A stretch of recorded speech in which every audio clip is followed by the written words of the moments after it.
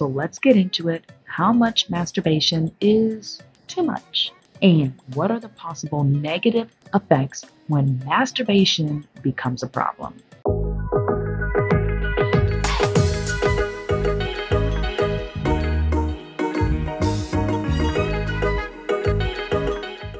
So I recently posted this video on my Instagram captioned "to jerk off or not to jerk off." And it was essentially referring to this clip of a female host shocked that a man would jerk off 5 times per week and calling that an addiction. In my video, I talk about how ejaculatory frequency has been associated with reduced risk of prostate cancer. Check out that video if you haven't already. It breaks it down. So anyway, I posted about this video basically saying that jerking off 5 times a week may actually be more beneficial than harm.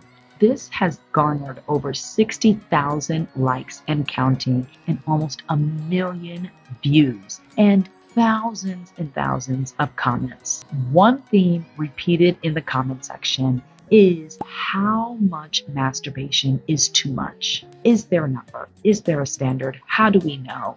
Many commenters expressing concerns about the downsides of masturbating 5 times per week, particularly concerning psychosocial negative effects. So let's get into it. How much masturbation is too much? And what are the possible negative effects when masturbation becomes a problem?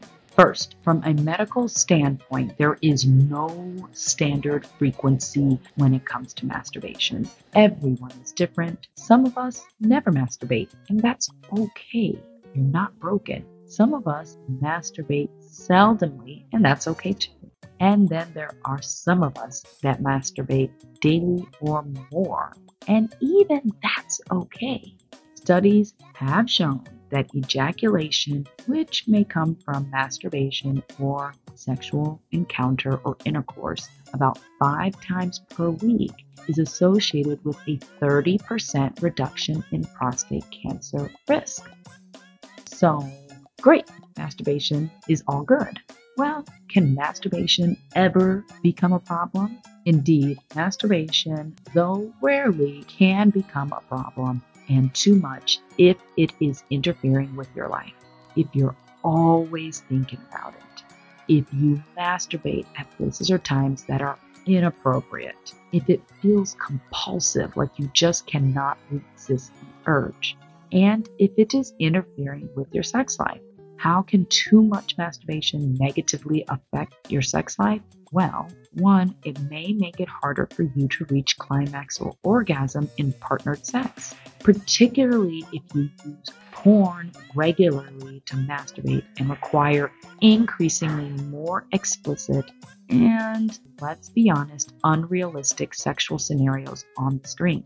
This can lead to unrealistic expectations and dissatisfaction with real-world sexual encounters. This can even be a cause of difficulty getting erection. It can also cause difficulty with getting aroused and ultimately reaching orgasm.